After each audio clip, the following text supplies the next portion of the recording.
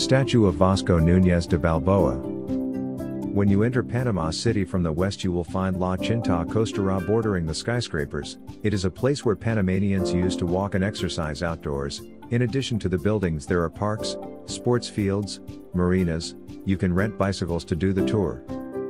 In La Cinta Costera is the emblematic statue of Vasco Nuñez de Balboa, discoverer of the South Sea on September 25, 1513.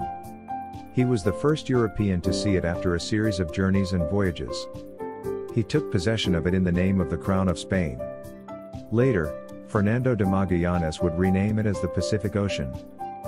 That was when they realized that they were not in the Indies, but that it was a new continent, with only 80 kilometers in its narrowest part. It became during the conquest of the American continent a key point for it.